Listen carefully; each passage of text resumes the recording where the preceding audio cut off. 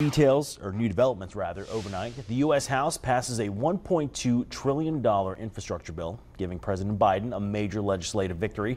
It's aimed at repairing our country's roads and bridges, along with improvements to broadband.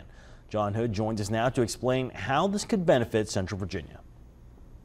This bipartisan bill, once signed by President Biden, will be the largest investment in the country's infrastructure in decades. While it took longer to get to this point than what legislators had hoped, billions of dollars will be invested into the Commonwealth over the next few years. When we hear the word infrastructure, we think about roads and bridges. According to provisions in the bill, Virginia should expect to see more than $7 billion for those projects, but there's also a lot more, like expanding electric vehicle chargers. Over the next 5 years, the state will receive millions to build a network of chargers across the Commonwealth. Representative Abigail Spanberger, who voted for the bill, says internet connectivity is also a priority, with $100 million being allocated to help provide broadband coverage. Certainly throughout the pandemic, we saw so many families accessing internet from parking lots and food lions and public schools and McDonald's across the region, and making these incredible investments in broadband connectivity is going to be so important to our community. It's one of the reasons why I worked on creating this bill. The bill will also help low-income families with internet costs.